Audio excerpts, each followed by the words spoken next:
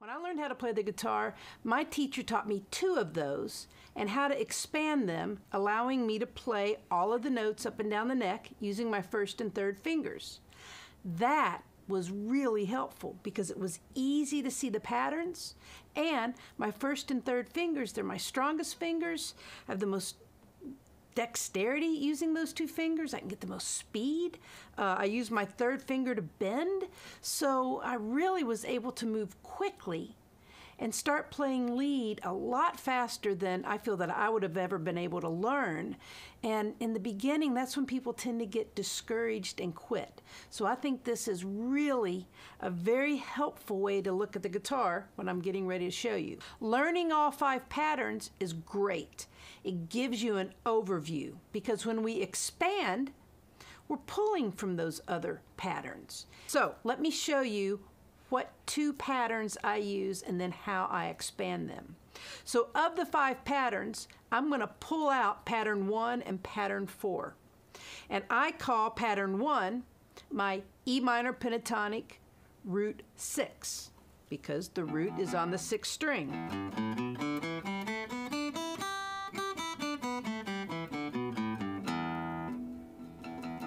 Okay, and then an octave higher.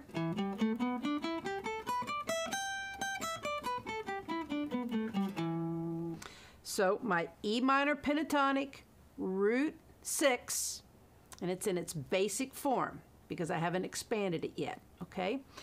Now the other pattern that I use, I call my E minor pentatonic root 5.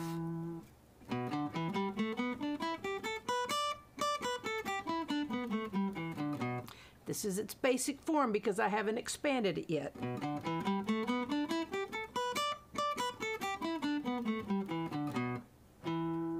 So we have root 6 and root 5, E minor pentatonic, in their basic form.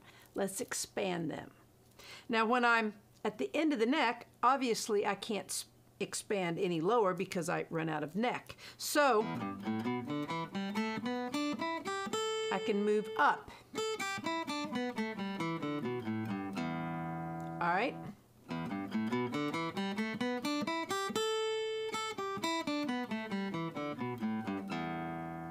I'm going to give you an overview and then we'll come back and break these down. So my root 5, I'm going to move those 2 notes down here because playing with my pinky up here, I'm just not going to get any speed out of that. But I will out of this. I'm going to move that note up here.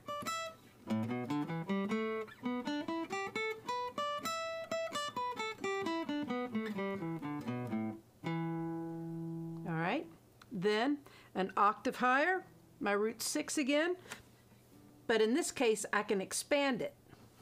I'm going to move that note down here. I'm going to move those 2 notes up here.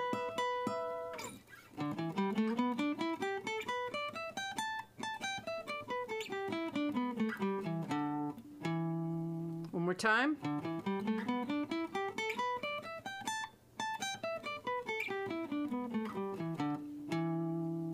Now, let's back up and break this down. Here's my root 6 E minor pentatonic, and to expand, I'm covering this much of the neck. Here's my root 5 E minor pentatonic. To expand, I'm covering this much of the neck. Then here's my E minor pentatonic root 6. And to expand, this much. So I'm covering the entire neck as I expand it. This is my first of those 5 positions. And when I expand, I'm going to move up into the 2nd position for my top 3 strings. That's why it's good to have an overview of all 5 because that's what you're pulling from. You'll be pulling from, if this is position 1, you would pull right behind it from position 5 or above it in position 2. Here in position 4, As I expand down here, I'm pulling from behind it from position 3 and moving through 4 up to position 5.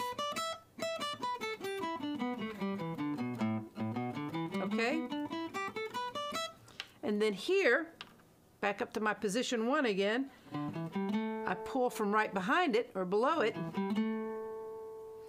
position 5, move up through 1 and up into 2.